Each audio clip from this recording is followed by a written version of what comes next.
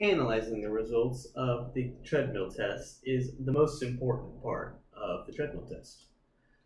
So in the previous video, you saw our patient A, complete the Buffalo concussion treadmill test.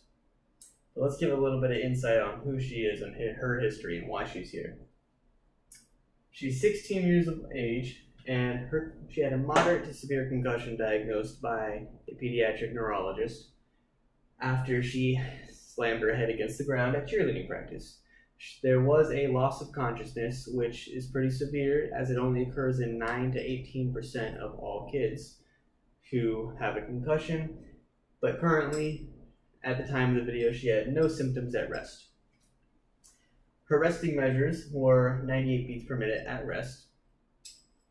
And at the peak of the test, we got up to 155 beats per minute at a RPE of 19 and a grand total workload of 9.4 mets.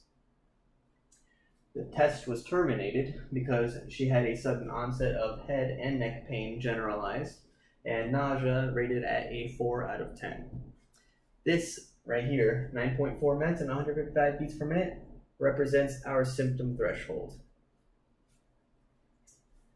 Our symptom threshold is then used to create a home exercise prescription.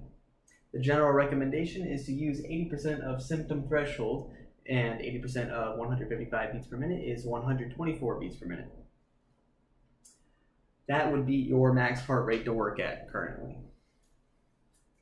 Currently, she is beginning a walk to jog program at a 2-to-1 ratio. Jogging is rated at a 7 to 8, around a 7 or 8 mets, and her highest workload that she reached during the test was a 9.4.